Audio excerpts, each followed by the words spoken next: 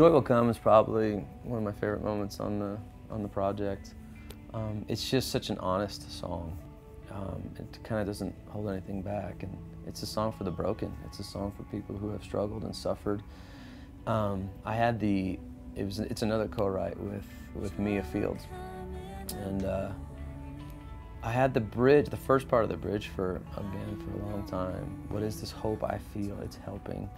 What is this peace beyond understanding? And I would sing it from time to time when we'd be leading worship, and I always wanted to, give it a home. And showing it to Mia was great because she fell in love with it quickly, and it was a really wild thing. She immediately started singing the verses, "Joy will come in the morning," and "Riding on the wings of the dawn." And it's just a song of hope for the broken, and it's honest, and I love it.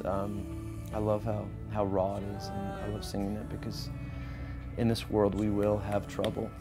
I mean, Christ kind of laid it out. We will, but joy is coming. Take heart, He has overcome the world, and I don't know. It's become a real special song for us, and I think it'll be a powerful song for people, because we do have trouble in this world, and there is suffering, and there are things that happen. Life's unpredictable, but there is the promise of joy coming in the morning, and there is peace that is coming that passes all understanding, and there's a whisper from the Father that comes to tell us that He still holds it all, and He is the sovereign Lord.